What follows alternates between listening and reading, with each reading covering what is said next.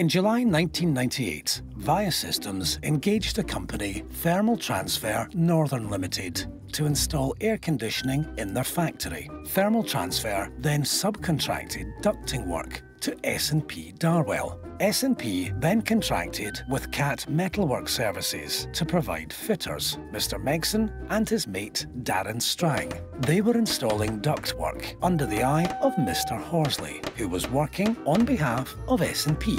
On the fateful day in question, the men were working in a roof space. Megson needed some fittings and sent Strang to get them. Strang was away for a few minutes. Horsley continued helping Megson with the ducting. Horsley naturally expected Strang to return by a sensible route, but no.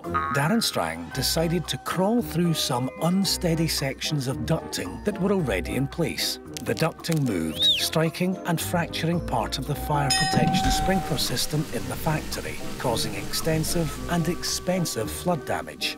The question before the court was whether it was S&P Darwell or CAT Metalworks who were vicariously liable to Viaystems for Darren Strang's foolishness. Prior to this case, it was the assumption that if a borrowing employer could be held vicariously liable for an employee's tort, then the actual employer could not be.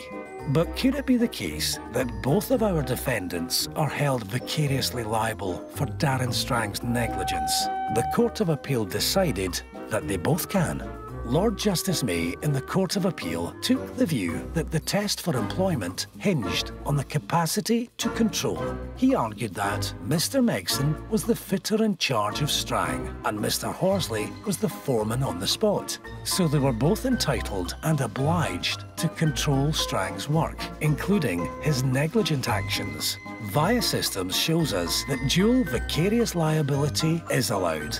Both an actual employer and a borrowing employer can be held liable for a borrowed employee's tort.